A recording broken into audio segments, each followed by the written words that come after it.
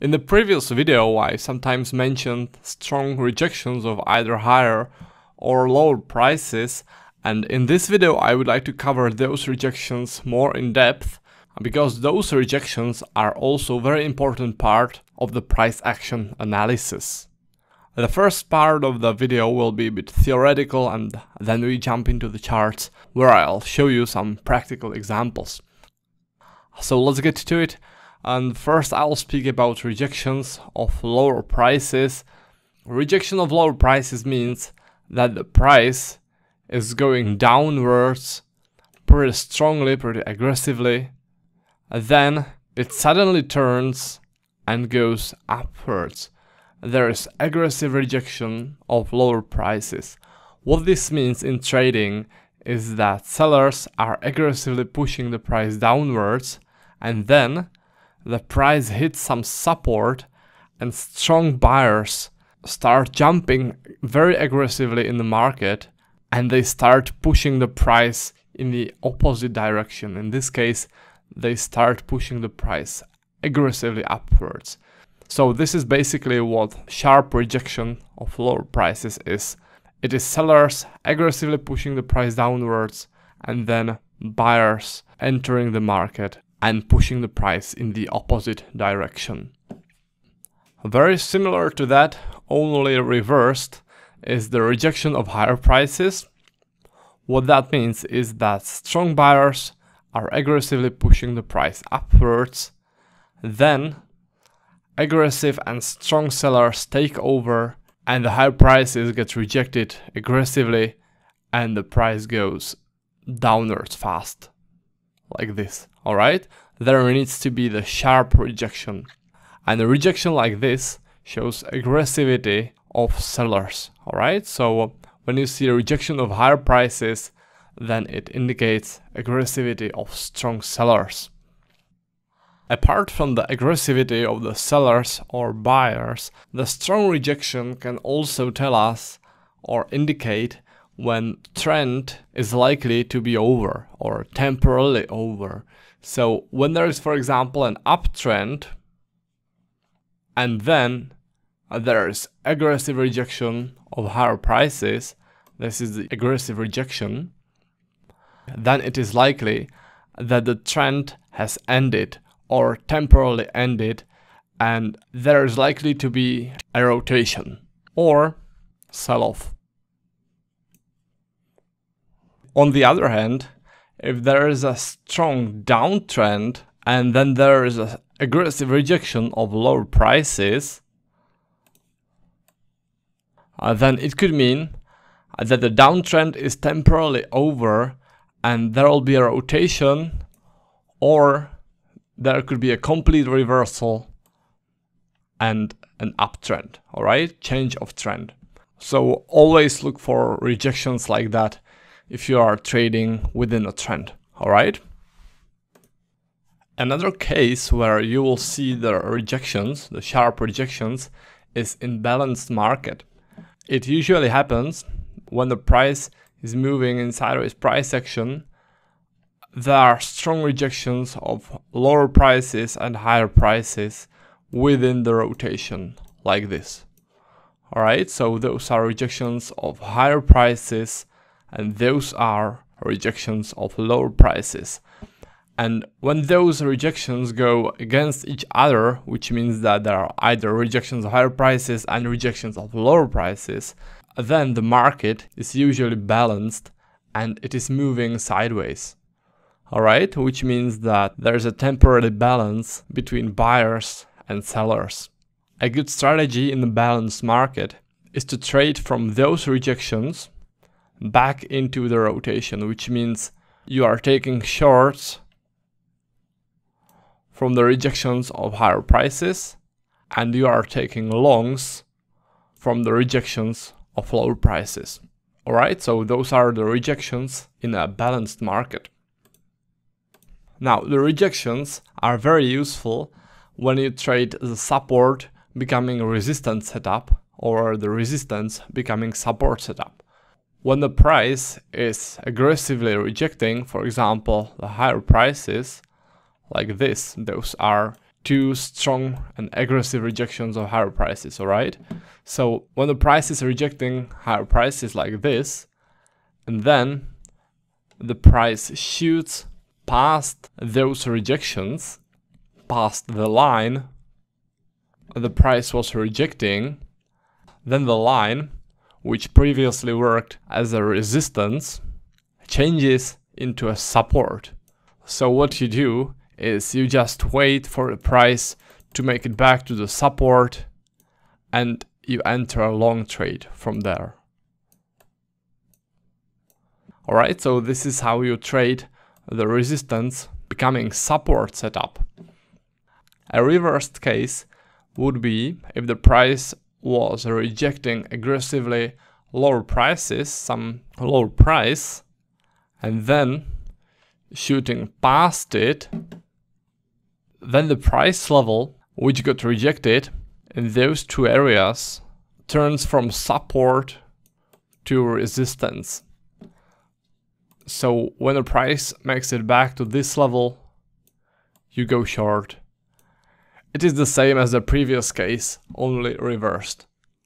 Alright, so this is another way how you can use the aggressive rejections of lower or higher prices. So here is the little summary of the formations and of the rejections and how you can use the rejections in your real trading. So this is how the rejection of lower prices looks like. This is strong buyers rejecting lower prices, which is a sign of aggressive buyers. This is how rejection of higher prices looks like. It marks aggressive sellers rejecting higher prices. This is how balanced market looks like. And when you see rejections of lower prices and higher prices, then the market is balanced and there is a temporary balance between buyers and sellers and the market is moving in sideways price action. Now this is how support, which becomes resistance, looks like. As you can see, this given price level was support, then the price went past it, it became a resistance. Alright, so support becomes a resistance. And the last one is the same one, only reversed. The price is rejecting aggressively some given price level. There are sharp rejections of this price level, and when the price shoots past this level, then this level becomes a support. Alright, so this is resistance, which becomes a support. So those are basically the 5 formations of the rejections, which I look for in my price action analysis. Alright, so that's for the theory, and let's now have a look at the charts. Let's have a look how to use those in real trading. So let's now have a look at the charts and how to implement the rejections in real trading into real charts. This is the Euro-Dollar 30-minute chart, so let's start with this one. As you can see, there was a strong selling activity right there, and afterwards, after the downtrend, you can see that there was a strong rejection of lower prices, which could indicate that the downtrend is temporarily over. Alright, rotation. The trend is temporarily over. Then you can see that there was another rejection of higher prices, and there was also rejection of lower prices in here. So this is basically the balanced sideways price action. Then, as you can see, the selling activity continued. And then, after this selling activity, there was a rejection of lower prices, aggressive rejection of lower prices, which indicates that the downtrend could be over and there could be a rotation or a change of trend. As you can see, there was a change of trend after the rejection. And then there was also a change of trend, but I don't really see any aggressive rejection in this area. So there was the downtrend right here, the downtrend, and afterwards aggressive rejection of lower prices in here. So this could mean either start of rotation or change of trend. Right now it looks like a balanced area. So most likely the price will be rotating now because the strength of the buyers and sellers is balanced. All right.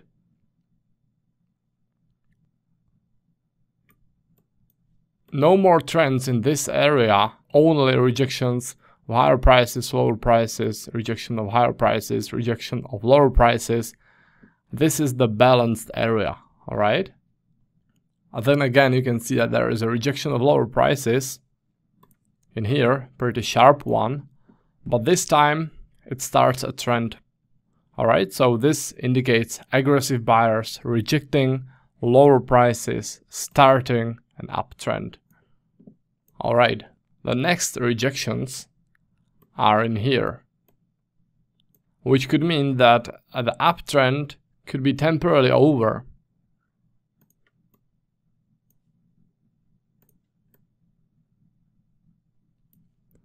All right, sideways price action. Trend is temporarily over. The first sign were those two rejections of higher prices, indicating aggressivity of the sellers. Basically, sellers jumping aggressively against the uptrend. All right. So let's see what happens next. So, aggressive rejection of lower prices. This is a sign of strong buyers entering the market. And if you compare this rejection to those two, then this one is definitely stronger. So let's have a look at what happens next. All right, aggressive buyers pushing the price upwards from this rejection. So buyers rejected the lower prices and pushed the price upwards. What's also worth pointing out is that there were some rejections of higher prices in here and the price went past them. So if I draw a line somewhere in this area, then the line should work as a support. As you can see, it was a strong resistance zone. The price was bouncing aggressively downwards from it, those three rejections. And when the price went past it and made some rotation above it, then it became a support. All right, you can see how the price reacts nicely to this support. This reaction from here. All right, so if we go back into the rejections, you can see that right now there are rejections of higher prices, rejections of lower prices, rejection of higher prices. So this is an area with temporary balance. This is a rotation area. And the first sign that there will be a rotation area or a change of trend was this rejection of higher prices, because the price was going upwards and then in here aggressive sellers took over and there was some aggressive selling activity. So the sellers didn't really want the price to go higher. That's why they aggressively rejected it. All right. There's more of this balanced area. As you can see, there are more rejections, aggressive rejections, as it is quite common for balanced areas. More rotation.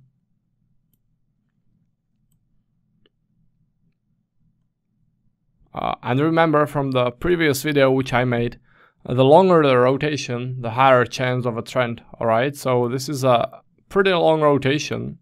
This is a week-long rotation. And in case like that, there usually occurs a trend after such a rotation.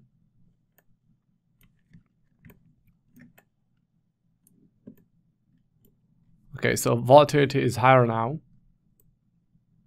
And as you can see, the price is again bouncing from the level where the strong rejections of higher prices were.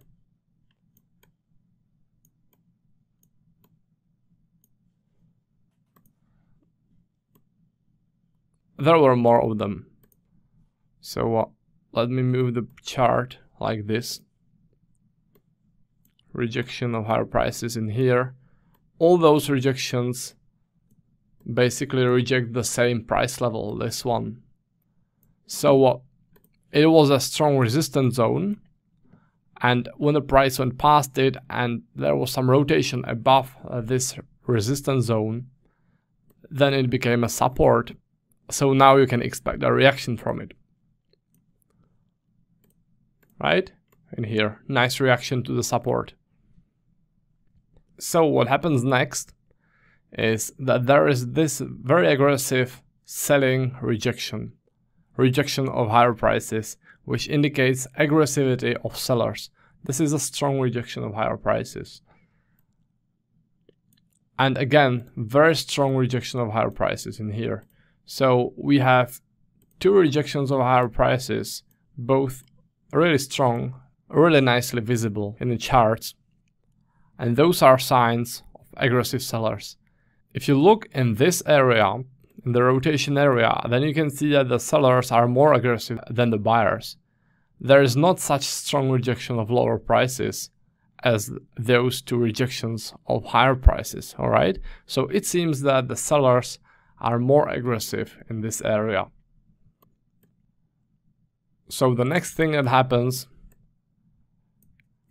is a sell-off, and you could actually predict such sell-off because of those rejections, which are a sign of strong sellers. If you look into this area, then you can see that there was a rejection of lower prices, which, as I said, could mean beginning of a rotation or a temporary end to a trend. As you can see, there was a rotation, but afterwards the price just went past the rejection, which is again a sign of strong sellers, because when the price just went past a rejection like this, then clearly the sellers are strong in this area, because they were able to push through rejection, through place with strong buyers. Alright?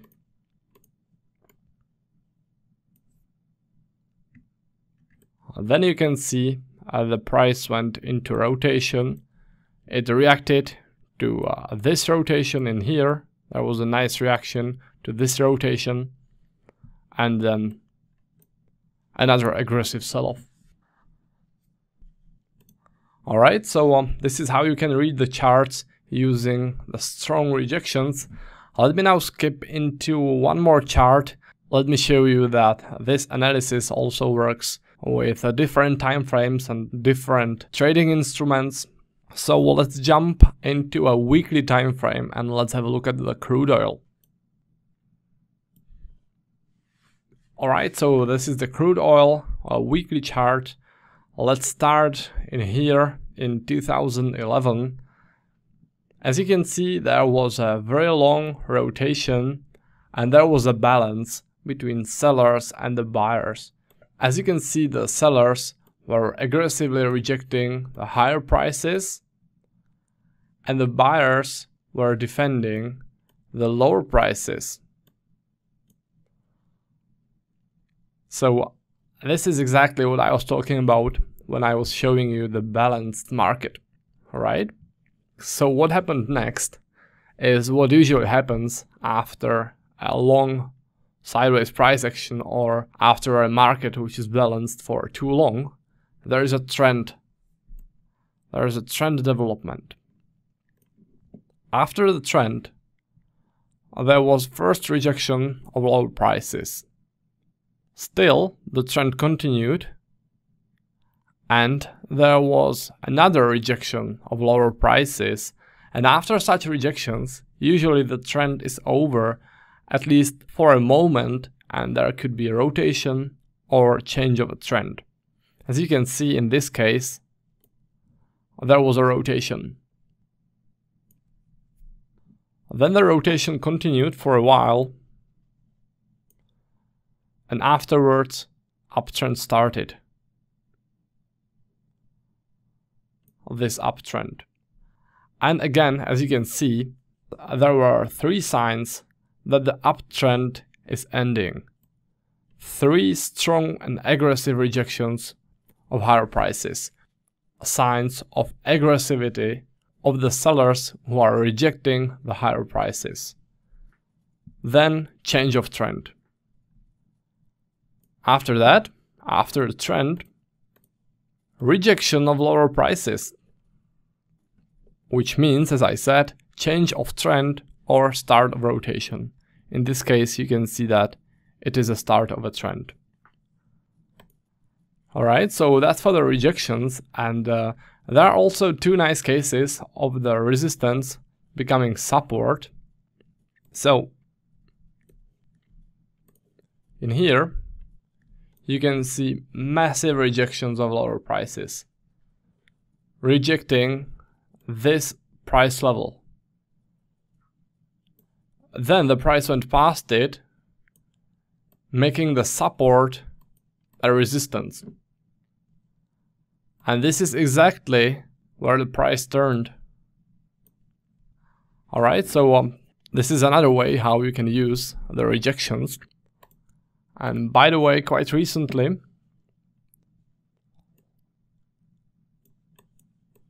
let me zoom it a bit. Rejections of lower prices, which means that this was a strong support, and when the price went past it, the support became a resistance. And now you can have a look where the price is turning. Alright, very simple setup, but very effective. And that's basically how I read the charts using the strong rejections of higher or lower prices. It doesn't really matter which trading instrument you use or which time frame you use, the logic is still the same. You will be able to see all those patterns in all trading instruments and on all time frames. It takes a bit of practice, but it really pays off. And along with the rotation versus the trend, which I covered in previous video, this is also an essential part in the price action analysis, which I always do when I analyze the charts. And I do all this before I start using the volume profile. Alright, so that's for this video, and I'll see you in the next one.